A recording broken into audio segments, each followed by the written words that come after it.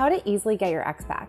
In this video, I'm going to tell you exactly how to get your ex-boyfriend back. I'm going to explain the psychology behind it and exactly what to do. I know it might not seem like it at the moment, but getting your ex back is actually really easy and simple, as long as you have the right information, and I'm going to break it all down for you. It's Sabrina, your personal love advisor from A New Mode, the channel where we show you how love actually works. I've been a relationship expert for the last 10 years, and not only that, but getting my ex back has actually completely changed my life because we actually got married and we have 2 beautiful children. So this is definitely a very passionate subject for me, and I'm really excited to tell you guys everything I know.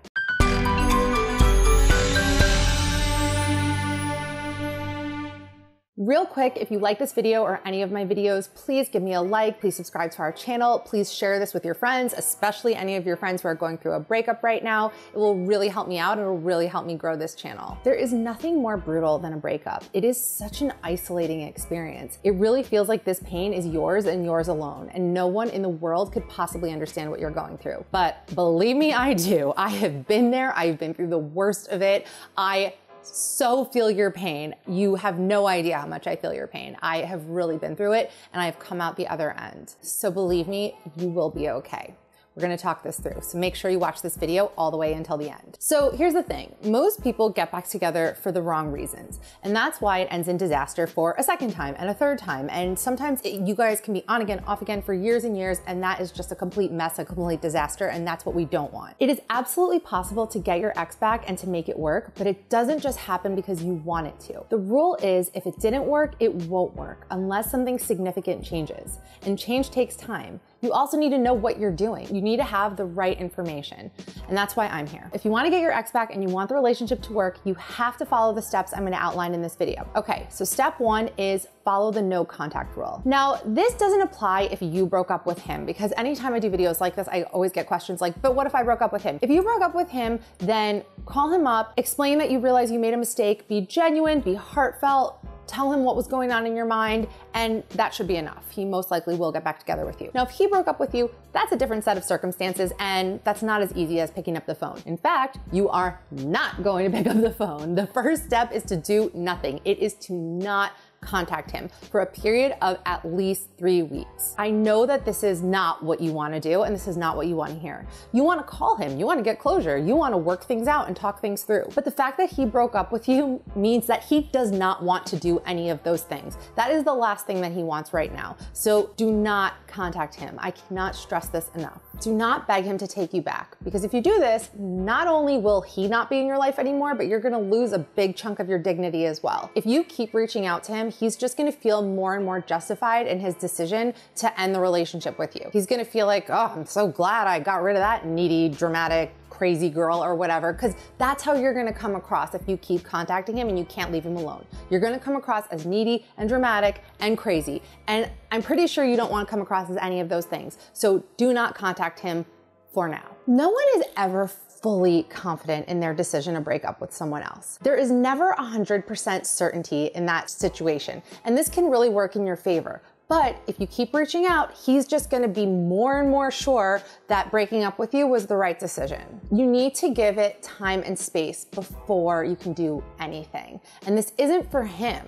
This is really for you. You need to emotionally detox from it all. Relationships, especially when you're at the end of a relationship, are so dramatic and intense and draining. There are so many toxic emotions flooding your entire being right now, and you gotta flush them out. You gotta flush out the poison and start anew. So that's what we're focusing on. And you need space from him in order to properly do that. You need space from him in order to fully detox from all of the emotional trauma. I mean, at best, breakups are just sad. At worst, they are downright traumatic. You broke up because the relationship was broken. Right now, you need to fix your half of that hole. I'm not saying that the breakup was all your fault or whatever, but that's who we're working with right now. We're working with you. You need to focus on putting yourself back together. Another important thing you need to realize is if you don't reach out to him, he's gonna wonder why. It's gonna be a shock to his system, and his mind is gonna go to the worst places. He's gonna be thinking, did she move on already? Is she with somebody else? Did she never really love me? He's gonna be utterly shocked and confused as to why you're not reaching out to him. So basically, you're gonna be getting stronger while he's getting weaker. Now you're more in the position of power, and he's not, because he's completely confused confused. He has no idea what's going on, but you know perfectly well what's going on. You know that you are completely taking space for yourself at this present moment, and you're not even thinking about him. Speaking of, no contact doesn't work in a vacuum. It's what you're doing during this period of no contact that determines if you guys will get back together or not. It's not like, okay, I waited 30 days, I didn't contact him, now he's just gonna call me and he's gonna confess his love and we're gonna get back together and we're gonna live happily ever after. It doesn't work that way. It's not only about what you're doing during this period of time, it's what you're not doing. And what you are not doing is obsessing over him. You're not playing the relationship over and over and over in your mind on loop. You are not thinking about him endlessly. You're not stalking his social media accounts. You're not crying to your girlfriends. You're not burying your face in a tub of ice cream. You're not doing any of those things. And we're going to talk about what you are doing in step number 2. Step 2 in this process is putting yourself back together. No contact is the passive part. You're not doing something. Now we're getting to the action steps. We're going to talk about what you are doing. And what you are doing is rebuilding yourself and rebuilding your life. First, you have to look at where it all went wrong. This is important because you need to know what went wrong in order to know if things can be fixed. Whenever there's a breakup, there's always a surface reason and then there's the real reason. So the surface reason could be, we broke up because he wouldn't really commit to me in a significant way. That's the surface reason. The real reason could be, we broke up because we had so many fundamental incompatibilities and we just couldn't meet in the middle. That's the real reason. So you need to take a look at what the real reason is and be honest with yourself as to whether or not it can be resolved. Because if it can't, then there's no point in having history repeat itself. Love isn't enough. Missing each other isn't enough. Sometimes it just isn't a match. So be honest. If you want kids and he never wants kids, that's not gonna change. That's not gonna change because you love each other and miss each other. That will only change if someone changes their mind and you can actually come to an agreement about that. If you can't, you can't. What else is there to talk about? You also need to be honest with yourself. Was this a healthy relationship? Because not all exes are worth revisiting. Okay, so let's talk about some questions that you're gonna ask yourself during this time of rebuilding yourself. Number 1, do I really want him back or do I just not want to be alone? Was this a healthy relationship or was it toxic? Were we codependent?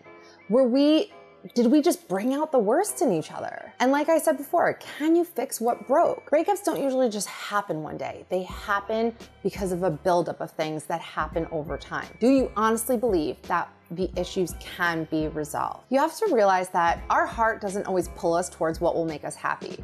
Oftentimes our heart pulls us towards what's familiar or what satisfies an emotional need for us. And maybe going back to a toxic situation just feels familiar to you. Maybe your parents were, had a toxic relationship and that's what you saw growing up. So maybe it almost feels comfortable for you to be in a relationship like this. You really have to dig deep and see what it is that you had with him and whether it's worth revisiting. Because like I said, not all exes are worth revisiting. Love isn't enough. Missing him isn't enough. Was this a good, happy, healthy, stable relationship? The way to know this is, how did you feel in the relationship? Did you feel happy overall? Did you feel at ease? Did you feel like you could enjoy the other person? Or did you feel like you were always walking on eggshells? Did you feel like the rug was just gonna be pulled out from under you at any minute? Did you feel like you were always trying to prove yourself to him? Also, did you kind of feel like you were his mom? This is a very common scenario because women are very nurturing by nature. And in codependent relationships, you could end up in a cycle where the guy is kind of a mess and you're kind of his caretaker and you end up in this mother-son dynamic. So that's something to really watch out for because it's something that I see a lot. Also, what emotional itch was this relationship scratching? Because there's always something. A lot of the times we're drawn to people who remind us of our most difficult parent. Is that what you had going on here? Maybe your father never made you feel like you were good enough and this guy never makes you feel good enough. And so that kind of feels good in a way. The point here is, if you felt absolutely awful in the relationship, what exactly is it you want to go back to and why? So really take the time to ask yourself these difficult questions and be honest with yourself. And if you can't be honest with yourself, talk to a friend or family member, or even better, a therapist who will be honest with you. Say to them, I want your honest opinion. Are there things I need to work on in myself? Did you think that my relationship was healthy? And listen to what they have to say. Don't just jump in with, but.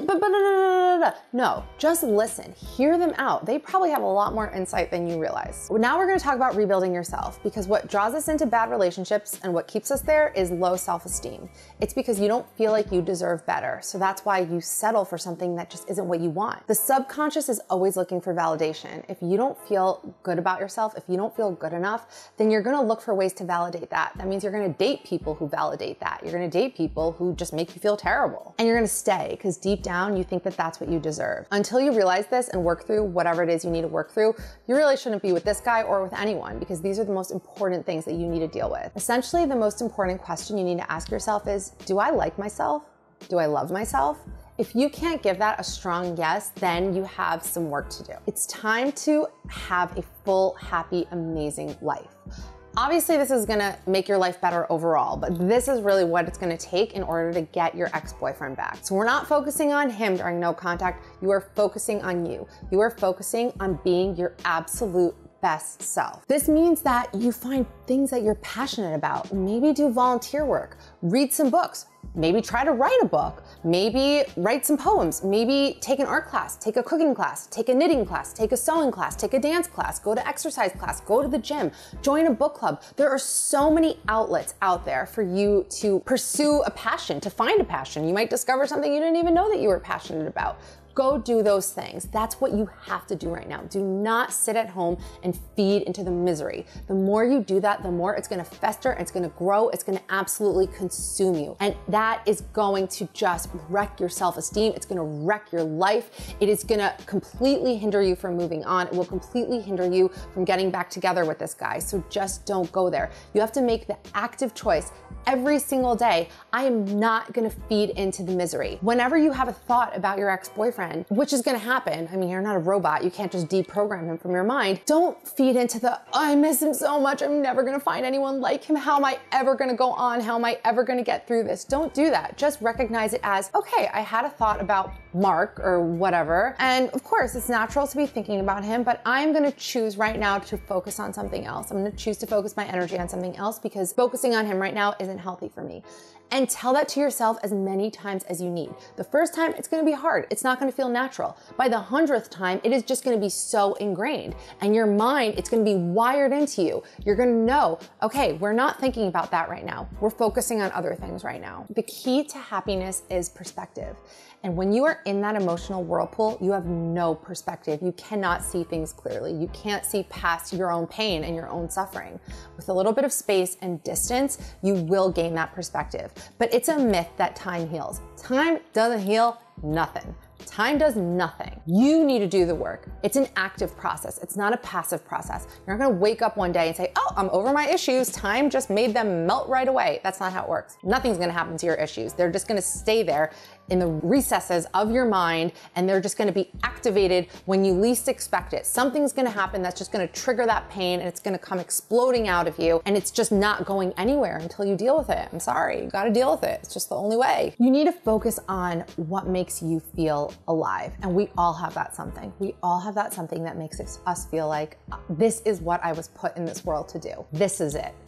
Do that thing. Also, I feel like we should share what our things are in the comment section. Let's really lean on the community here. We have such a solid community at A New Mode. So share in the comment section what you're passionate about or things that you're considering trying. Maybe you want to learn how to be good at photography. Maybe you want to learn how to paint, whatever it is. Let's share it. Let's hold each other accountable. For me, honestly, making these YouTube videos is really what I feel like is my passion, and writing about relationships and giving advice. So I'm really lucky that it's my career, but that's something that fuels me, that makes me feel alive. So find what that thing is for you. What you're doing during the no contact period is of utmost importance. I can't stress this enough. It's really important that you take this time to detox yourself so that you can heal and be stronger than ever. We actually have a best-selling book. So me, if you don't know about A New Mode, my co-founder is Eric Charles. So he and I wrote a book called Get Him Back, where we break down everything you need to know in order to get your ex-boyfriend back. And we talk a lot about the no contact period and how to build yourself back up, as well as pretty much everything you need to do and avoid doing after a breakup in order to guarantee you get your ex back. I can't put it all in this video because then it'll be 5 hours long and no one's gonna sit through that.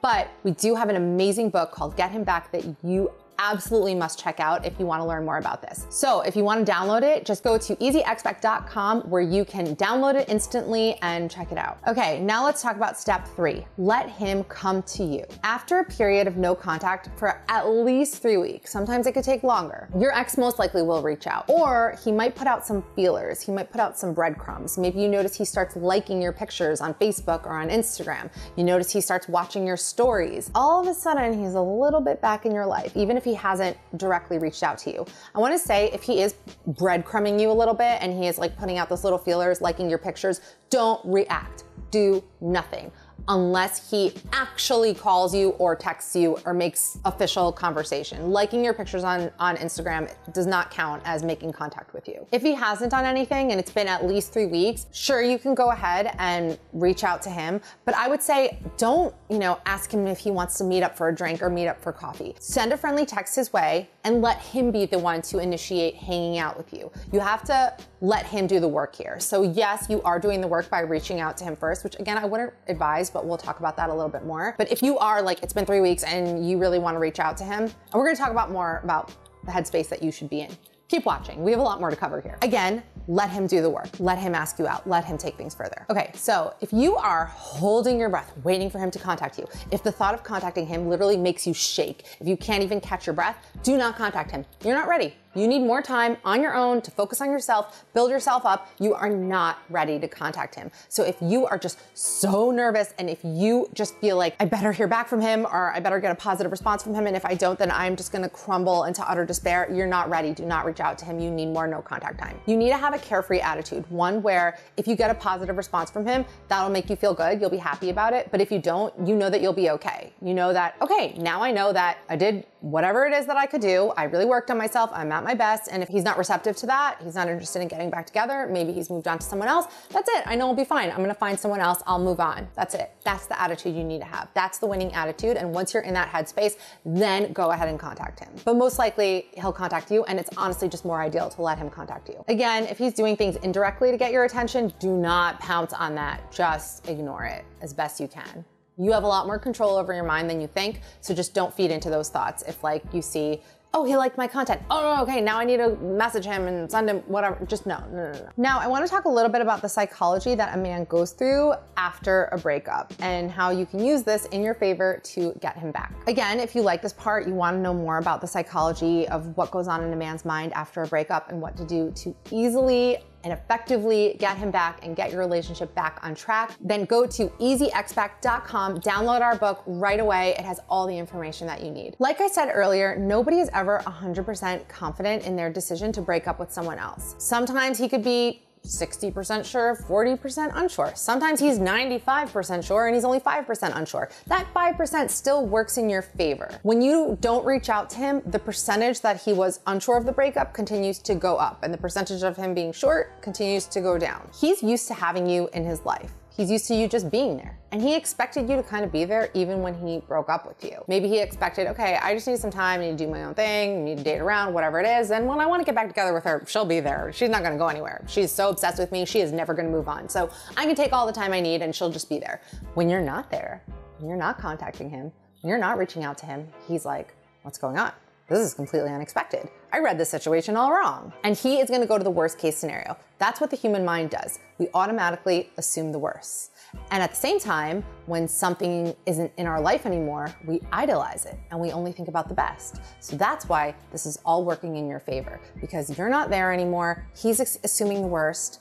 And because you're not there, you're really not there. You're completely not in his life anymore. He's never had that before. He's just used to you just being there. He's idolizing you and thinking about all the good times, and he's forgetting about all the reasons why you guys broke up. When this happens, he'll most likely put out feelers and he'll reach out to you. Now, it's really important that you don't pounce right away. When he reaches out to you, do not say, oh my God, I've been waiting for this moment. I love you so much. I miss you so much. If he has this feeling in his mind, like, oh, all I need to do is snap my finger and she's just gonna show up at my door and be a loving girlfriend again, then he's gonna go back to being, I think that it was probably best that we broke up. If you are a little bit reticent, show him that you're actually happy being single. Maybe he puts out some feelers about you guys getting back together. You don't pounce right away and say, yes, take me, I'm yours. Instead, you say, like, I've really been enjoying this time being single and on my own, but if you wanna get back together, that's a conversation that we can have. That's it. You're not just pouncing on him. Like, I need you, yes. Thank you for coming back into my life and saving me from the depths of my despair. No, you saved yourself. You're saving yourself. You don't need him for that. The worst thing you can do is just give him the impression that you are just waiting in the wings, waiting for him to just come back and snatch you up. He needs to be under the impression that he could lose you at any moment because you're moving on. You're a happy, fulfilled, confident woman who can get any guy because that's how you're conducting yourself, and those are the thoughts that you have instilled in your mind. That's the impression that he needs to be under. Now, this is very important. Wondering if he still has you makes him want you back. Knowing he still has you diminishes those feelings. You need to be pleasant without being so reassuring. Again, like I said, if he reaches out to you, if he wants to see you, don't be so reassuring. Be nice, be friendly, but poker face. Don't give all your cards away. Don't immediately pounce at the chance to be back together with him. He needs to prove himself to you. Now, what if he doesn't reach out to you? Like I said, put out some feelers, but that's it. And if he doesn't really reciprocate, not really giving you anything to hold on to, not really sending anything back your way, then just forget it. At least at this point, you've spent time working on yourself where, you know, if you don't get a positive response from him, you're already most of the way moved on. You've already rebuilt your life. You've been spending time with friends. You've been pursuing your passions. You're really getting back in touch with who you are. Then at least you've already, you know, begun the moving on process and you can just continue that. You're in a much better position. You're not going to get, you know, your heart trampled over for a second time. And if he's wishy-washy with you, he kind of seems like he wants to get back together, he kind of seems like he doesn't, you don't really know where he stands, you can just say, I am completely happy being single right now. If you wanted to get back together, that's definitely a discussion we could have. But if you don't, then we need to just go our separate ways because I just don't think it's healthy for us to be in each other's lives in this capacity. And that's it. Have boundaries. Set your boundary, whatever it is, and stick to it. It really is all very simple once you know what to do. Getting your ex back is an incredibly easy and predictable process when you know what goes on in his head and the right steps that you need to take in order to get yourself to the best possible place that you can be. This is when you not only get your ex back, you basically can get any man that you want. The thing is, when you're in it, when you're so emotionally overwhelmed, you can't think straight. Your head is completely in a fog. You lose clarity on what it is you're supposed to do. To make things worse, it's like all your habits and instincts betray you when you need them the most, and you might do things that push him away instead of bringing him closer, which is what you really want. When you know exactly what to do, you can keep yourself calm, you can be confident in the decisions that you're making, and that is why you really need to check out our book, Get Him Back. It has helped tens of thousands of women. The testimonials I get are unbelievable. Even getting messages from women who are like, I'm now married to my ex-boyfriend and now we have kids and now I'm following you for, you know, kid advice, where, you know, for baby advice, whereas, because I post a lot of that on Instagram, follow me at A New Mode. It's crazy. I mean, these women are like, I found you when I was single, I started following your advice, I'm back with my ex, and now we are married, and now we have children. And that is what I want for you, assuming that's what you want for yourself. I mean, it's unbelievable. The system works, the testimonials I get are incredible, and it will be easy for you. Trust me, I lived it, I know. I've lived it, I've seen other people live it. Go to easyexpac.com where you can download your copy immediately. I'm so excited for you to read it and I can't wait to hear what you think. You will be shocked when you put this to work in your life and the results that you will get. And like I said, I'm so excited to hear back from you when you put this in action, and I can't wait to hear your ex-back success stories. I know it feels really tough right now, but trust me, it doesn't have to be. Whether you just want to move on or you want to get him back, this is the book you need to read. It's called Get Him Back, and it's at easyexpac.com. I really hope you liked this video. If so, please give it a like. Please subscribe to our channel. Please share this video, especially if you know someone who's going through a breakup right now. Definitely share it with them. Leave me a comment letting me know what you think, or if you have any questions. I try to answer all of them, and I will see you guys in the next video.